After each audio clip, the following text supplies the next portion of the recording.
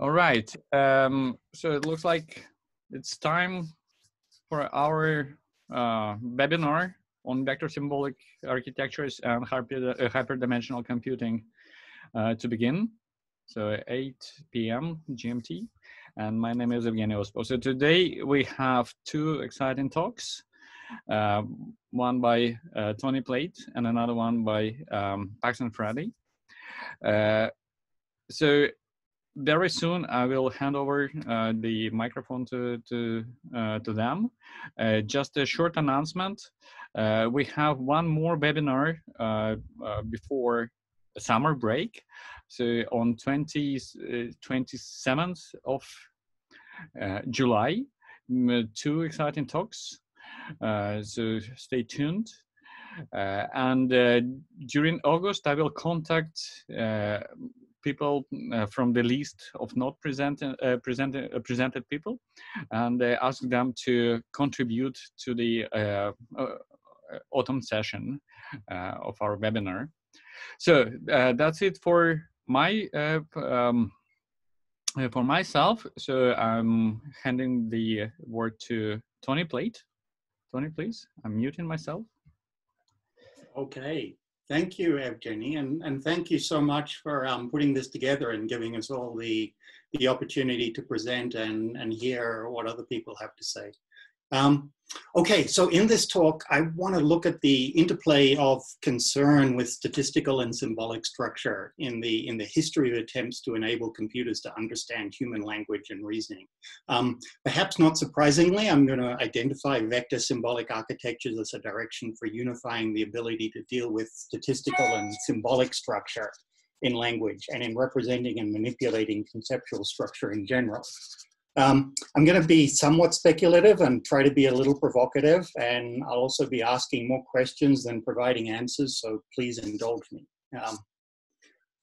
Okay, in the very first years of attempts to use programmable computers to process human language, the focus was on providing a rough machine translation that could speed up the work of a human translator. And in 1951, Yoshua Bar Hillel, one of the first mathematicians and linguists to work on machine translation, saw statistical methods as the only way to proceed. This is a quote from a history by Hutchins. The intriguing thing to me here is that he identified n-gram statistics, which would later go on to become very widely used as the way forward.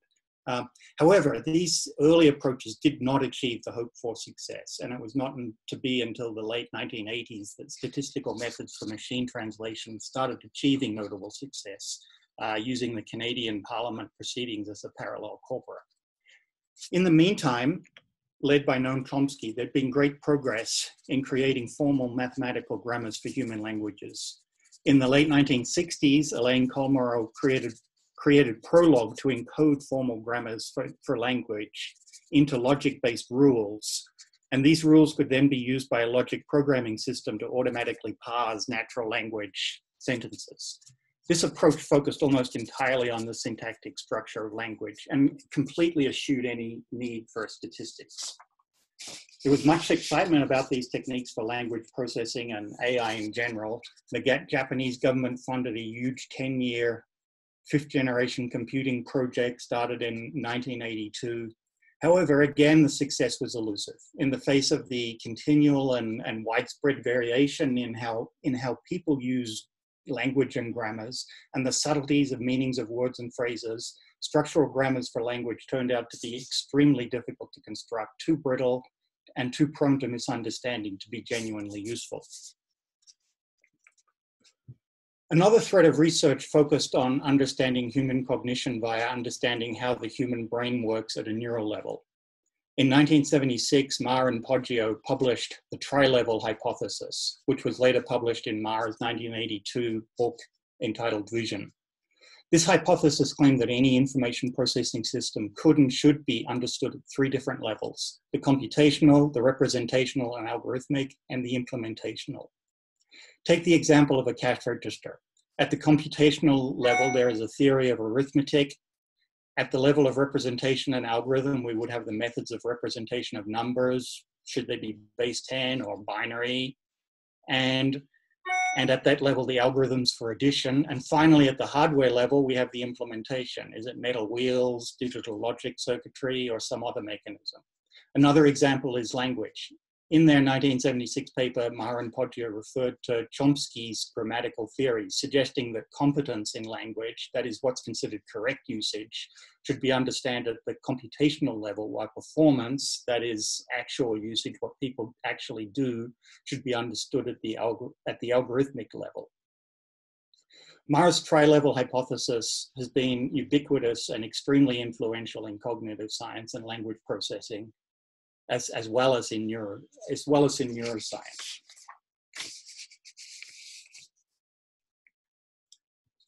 So looking at language understanding at the computational level and thinking about what is being computed, it seems clear that structure is essential. There are wide varieties of type of linguistic structure that matter. There's the simple grammatical structure of individual sentences involving things like attachment, role filler bindings, reference, tenses, and more. And the way that a sentence is parsed can depend on the meaning of the words in the sentence. Time flies like an arrow seems straightforward with flies being a verb until we hear the sentence fruit flies like a banana, where now like seems like a good choice for the verb here, and different understandings of both sentences open up.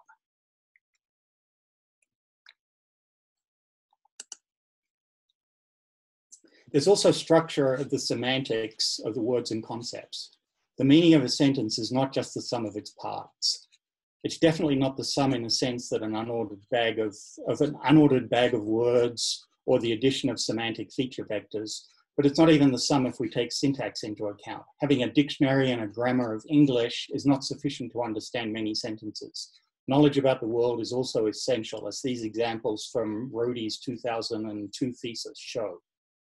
If we didn't see these sentences together, most of us probably wouldn't even think of any alternate possibility other than something like the baby goes to sleep after crying for a long time and the dog is put out of its misery after a long illness. Interpretation of the conventional structure of the sentence, taking world knowledge into account, just comes naturally and unconsciously. The importance of structure is not limited to the phrase structure of individual sentences or the structural preferences of individual words. Lakoff and Johnson's book, Metaphors We Live By, argues that metaphor is everywhere in language. They claim that many complex concepts are understood by metaphorical relations with other concepts and that these metaphors are productive. They're not limited to a small number of frozen idiomatic phrases. There are many metaphors based on spatial orientation, like the more is up, less is down metaphor. So examples are, my income rose. If you're too hot, turn the heat down. Another spatial metaphor, good is up, bad is down. Things are at an all-time low. He does high quality work. Another spatial metaphor, conscious is up, unconscious is down. Wake up, he dropped off to sleep. He sank into a coma. Then there are very common metaphors based on speaking of something in terms of a journey or a war. Love is a journey. Look how far we've come. We can't turn back now. We've come a long way together. We've gotten off the tracks. An argument is a journey. He strayed from the line of argument. Do you follow my argument? You're going around in circles. An argument is a war. Your claims are indefensible. His criticisms were right on target. He shot down all my arguments.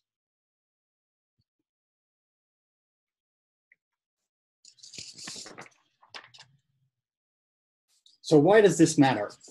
When people think of metaphor or analogy, they often think of thought-provoking metaphors in poetry, like Juliet is the sun, or hard to understand SAT analogy puzzles, like medicine is to illness, ass, choose one of the following. Hunger is to thirst, law is to anarchy, etc. Earlier in this workshop, Ross Gayler presented a very elegant model of a system using vector representations to find analogical mappings. At the end, in response to a question, Ross remarked that humans tend to be very poor at structure mapping. However, by Lakoff and Johnson's account, metaphors are more than rare, poetic, and difficult to understand. Metaphors are everywhere and help structure how we think. People use them all the time, rapidly and unconsciously. The additional structure that metaphors provide should in fact make language understanding and learning easier, not harder. In terms of machine learning, additional structure should mean fewer parameters and faster training with less data. If we know that a collection of words can be used to describe spatial position, then we can easily understand what the same words mean when applied to dimensions like quantity, goodness, consciousness, and emotionality versus rationality. Okay, so moving forward to neural networks now. One of the first attempts to process linguistic structure in neural networks was by Jeff Allman in 1990. Allman tackled three fundamental problems. One, what is the nature of linguistic representations? Two, how can complex structural relations such as constituents be represented? Three, how can the apparently open-ended nature of language be accommodated by a fixed resource system? So Allman built by modern current standards, an extremely simple network and trained it on 40,000 sentences generated from an artificial grammar over 23 words. The results were intriguing. Similar words had similar representations and similar sentences had similar trajectories through the hidden unit space. The system could handle a level of recursion as well, that is nested phrases, with the trajectory for nested phrases being transformed visibly similar to the trajectory for non-nested sentences.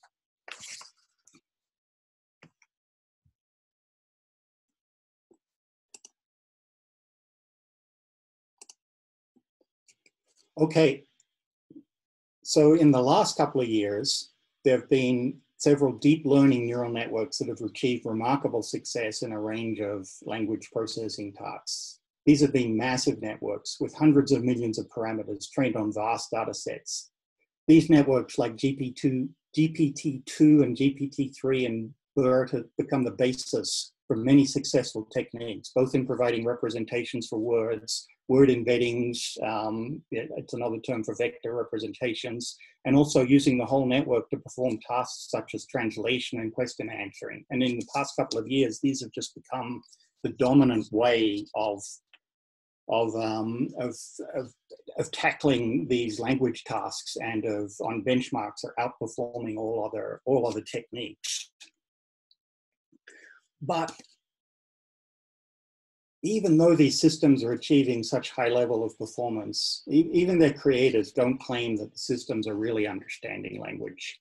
Douglas Hofstadter, the author of Gödel, Escher, Bach, discusses this in an article, The Shallowness of Google Translate, how these systems are a long way from real understanding and are relatively easy to trick. He gives lots of interesting examples of failures in translation that give insight into how the system's failing to understand, a couple of which I've shown here. In the first sentence, in their house, everything comes in pairs.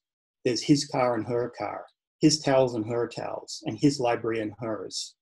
In the translation of this, the elegant his-her parallelism is lost, and the round trip, which is not shown here, becomes garbled. In the second English sentence, one swallow does not thirst quench. The French translation here is of the bird sense of swallow, which really doesn't make much sense. And the latter part of the sentence is a mess, though curiously enough, the round trip back to English is mostly sensible. Hofstadter giving a longer passage translated automatically from Chinese to English comments, to my mind, because the above paragraph contains no meaning, it's not in English. It's just a jumble made of English ingredients, a random word salad, an incoherent hodgepodge. And Hofstadter's right, the system is not understanding, but I would claim its output is more than just a jumble of ingredients. It's actually a beautiful salad. Salads can have a lot of structure, both in terms of the proportions and balances of their ingredients and the physical arrangement of those ingredients. It feels like that's what these systems are doing, getting the proportions of the ingredients correct, getting the distributional semantics balanced, and then arranging the words in an order that approximates the structure that is associated with real understanding. And doing all of this goes a surprisingly long way to constructing a simulacrum of human performance and scoring well on benchmarks. Okay, I just want to briefly mention distributed semantic vector representations for words, which at least at the first and second level can be viewed as feature-based semantics. There have been a number of very successful approaches to deriving this sort of structure from data. So for example, latent semantic indexing, random indexing, word2vec. In this forum a few weeks ago, Alec Kelly talked about what information is gleaned from different levels of distributional associations. All of these techniques provide word vectors, also called embeddings. These embeddings have very useful properties, capturing a lot of the semantic similarity structure in the dot product similarity of the vectors, and have found wide use in language processing tasks. But what's missing? Structure. Specifically, we're missing the ability to keep track of entities, what we know about them and the relationships among them, and the ability to represent and manipulate structure. Back to Mara's tri-level hypothesis. At the top level, we're clearly working with structure.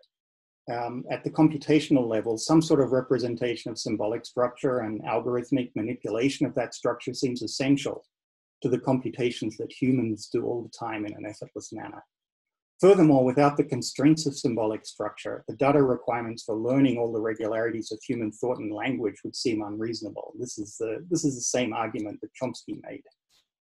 So if we want to avail ourselves of the power of distributed vector representations and learning in neural networks, how could we perform these types of systematic symbolic operations on vector representations? One of the first papers to clearly describe this problem and investigate possible solution was Hinton's 1990 AI journal paper on part-whole hierarchies. Hinton talks about the network attending to different levels of hierarchical structure. Graham Bent gave a great demonstration of this kind of part-whole structure traversal in this workshop 2 weeks ago by representing all the scenes and speeches in Shakespeare's Hamlet in fixed-width vectors that could be constructed and unpacked hierarchically.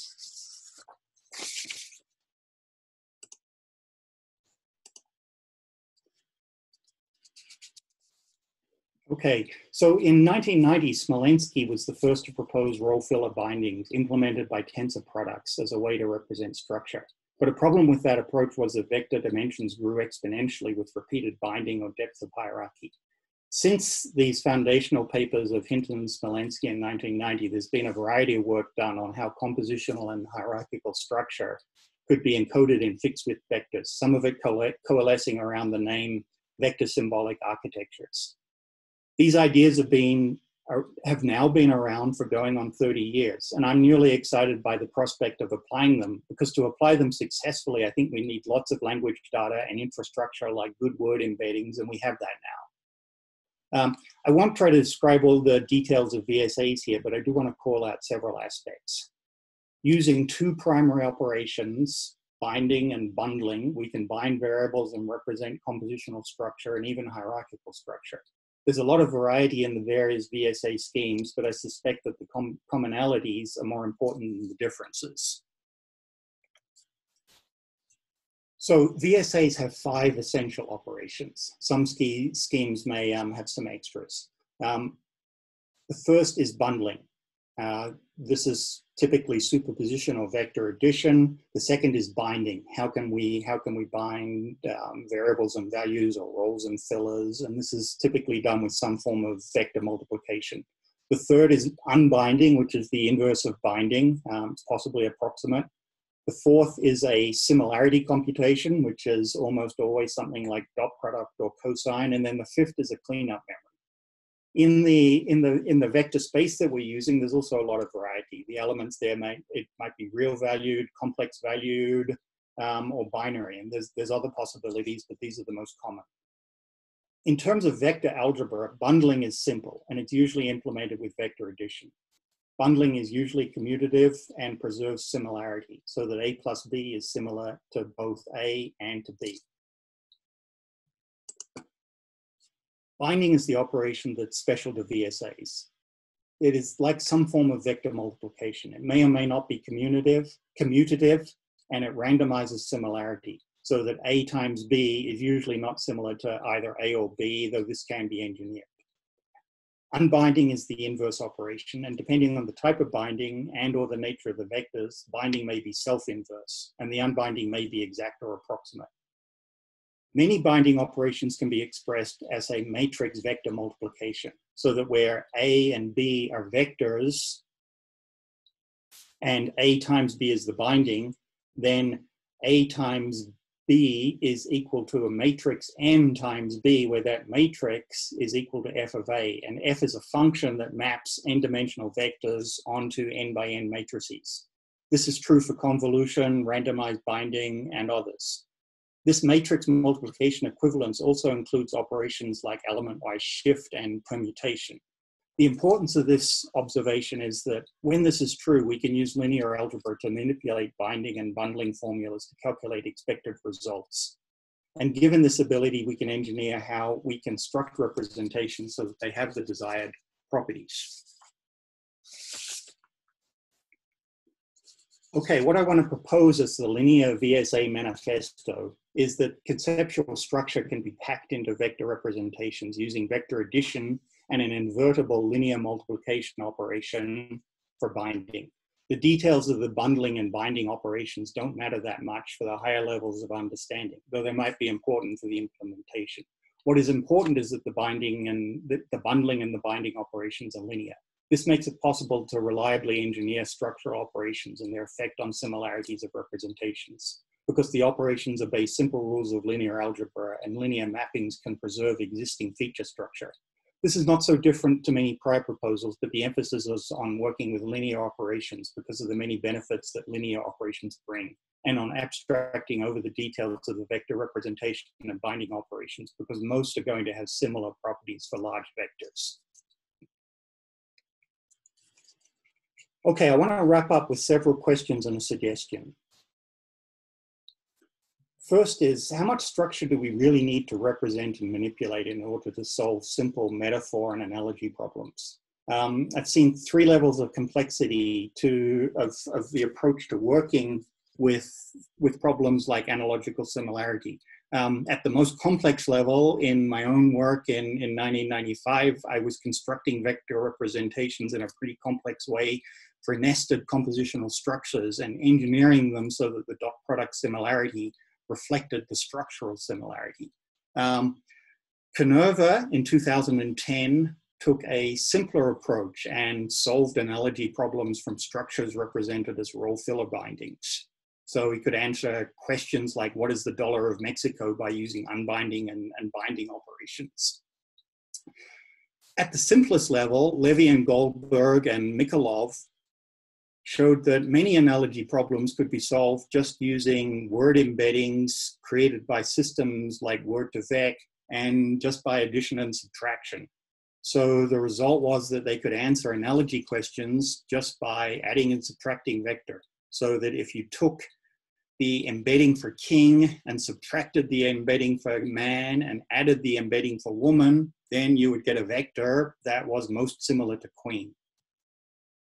So my question here is, which level is the simplest level of structural representation and manipulation needed to be able to process these kind of problems and to be able to exploit metaphorical relations amongst concepts to make it easy for computers to understand utterances like his feelings sank in terms of the up-down spatial metaphor? Okay, next, I just wanted to briefly talk about the interesting data sets. On a lot of these big data sets, these techniques that we know don't understand can still do really well.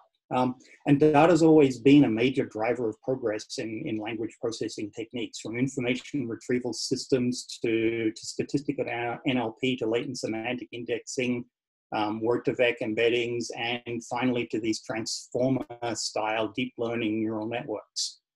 We can always train methods on large text corpora, but the methods that don't explicitly attempt to deal with compositional or hierarchical structure and that don't seem equipped with any ability to manipulate structure, they still perform at remarkably high levels, from bag of word techniques to Word2Vec embeddings to transformer networks. But there are data sets specially constructed to test deep understanding. They're handcrafted and comparatively small. The Winograd schemas and Winogrande tests. And so what these do is they construct pairs of sentences where differences in a single word changes the reference of a pronoun. So one sentence would be, the city councilman refused the demonstrators a permit because they feared violence. The city councilman refused the demonstrators a permit because they advocated violence. In the first sentence, they refers to the council members. In the second, they refers to the demonstrators. Figuring this out requires understanding of the different possible parse structures of the sentences and integrating that with world knowledge. So Levesque intended these to be tests of understanding that They're easily disambiguated by the human reader. So ideally, the readers don't even notice the ambiguity. They're not solvable with simple techniques such as selectional restrictions, and they're Google-proof. There's no obvious statistical tests that can reliably distinguish them. There were originally 160 of now 273 pairs of these hand-constructed ones, but they've been found not so good for testing deep understanding because neural language models can now reach around 90% accuracy based on things like distributional biases. So Keisuke Sakaguchi and co-authors have created another data set called the Winner Grande data set. And these are using automatic methods to reduce the biases that make these problems somewhat easy to solve. And they've got a set of 44K problems now, and humans get around 94% accuracy. The best machine models get 60 to 80%. Okay, so this brings me to my final suggestion. Big opportunity for VSAs might be in working out how to use the VSA vocabulary of operations for directing attention to different aspects of structure in order to construct and manipulate complex concepts. The major breakthrough in neural networks for language processing over the last few years has come from transformer networks, which use an attention mechanism that can learn to pay attention to the appropriate prior input or hidden layer when processing at a particular point in the sequence. This architecture is the basis of networks such as GPT-2 and GPT-3 and Burton-related networks. In Hinton's 1990 paper on part-whole hierarchies, attention plays a central role in Hinton's formulation. Attention determines whether we focus on a whole or one of its parts. What we pay attention to is loaded into memory. When a part is loaded into memory, it becomes the whole. So it's curious that the exact mechanism of attention that's used in transformer networks actually seems to closely resemble some VSA operations. There's something that looks like a binding hidden layer representations by matrix multiplication, followed by dot product computation of vector similarities, followed by a softmax selection of vectors for maximum to find the one with the maximum similarity, and finally a bundling together of the vectors in proportion to their softmax weights. So, you know, I'm wondering whether there's some way that we can engineer in a more specific structure manipulation abilities to give these networks some more power. So that's where I'd like to leave things, and thank you for listening. Thank you very much, Tony, for this excellent talk. So we still have some few minutes for quick questions or commentaries. This time, so to save time from typing into chat, so you all know the rules, so you please unmute your microphone, and if you have something to say, so just shout loud.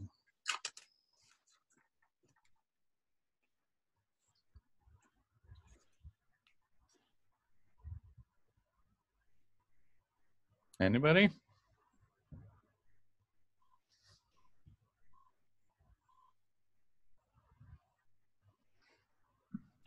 Hi, Tony, it's Dennis. I have maybe a silly question, but why do you think you've presented the different types of approaching analogy? Why do you think the simplest one right now is the most dominating one in the community? You're asking why I think it's the most dominant? Yeah, yes, exactly. I think because it's simple and it actually performs.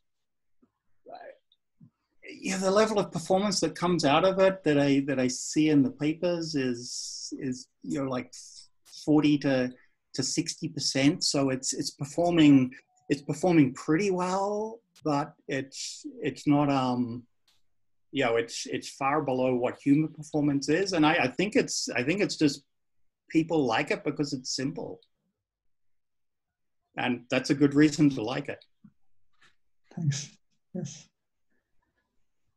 Yeah, when I saw that approach, I thought, it's thought provoking, because I was much more focused on giving the networks the ability to manipulate that structure in a way that I thought made sense. But then, it's challenging to see Well, actually, a much simpler approach can get a long way. So, so I think that's worth thinking about.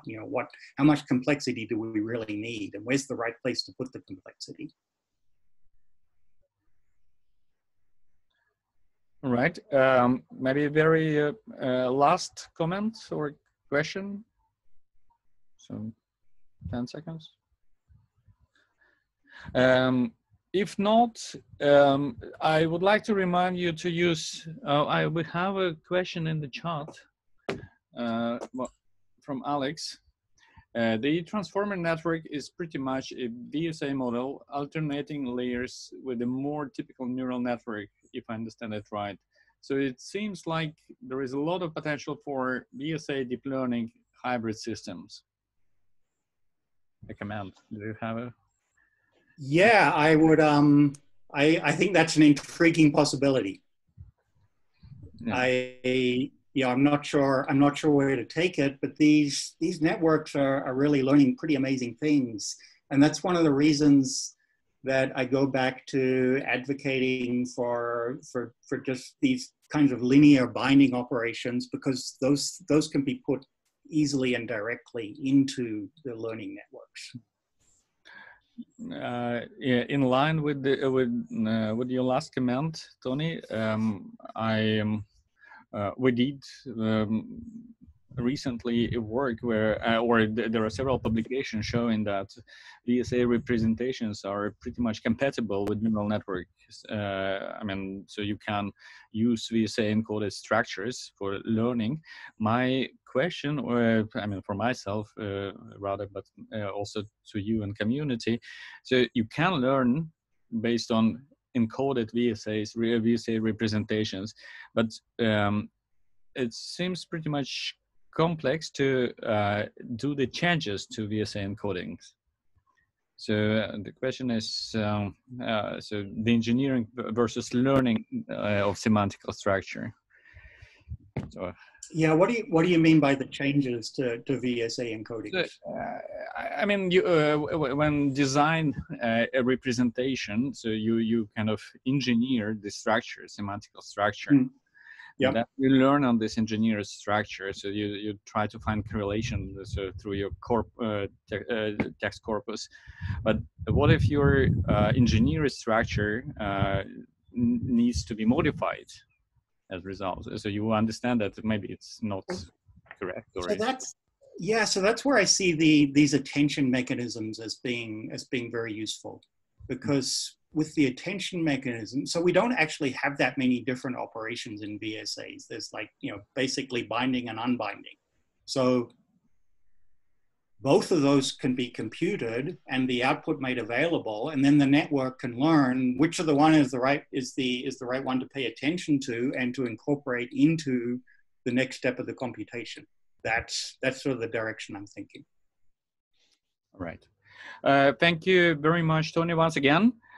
So we move on to the next speaker.